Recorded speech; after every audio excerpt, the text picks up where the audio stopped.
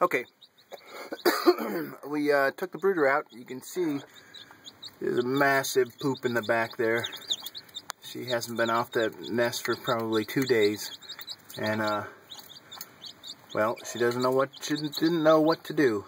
She's done this before on, I think it was like day 2 or 3.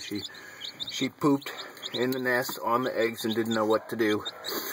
Same situation here. She's got chicks, she's got eggs, and she doesn't know if she can get off the nest or not, but she stayed in there and pooped. So I'm going to clean that out. The chicks will be fine, and we'll get the brooder, who's over there eating right now. Eating cheese. Cheese. Give her some of the scratch, Elijah, not just cheese. That's probably not good. Can't give her just cheese. And then we'll have this all cleaned up. So, unfortunately, I don't have a tripod.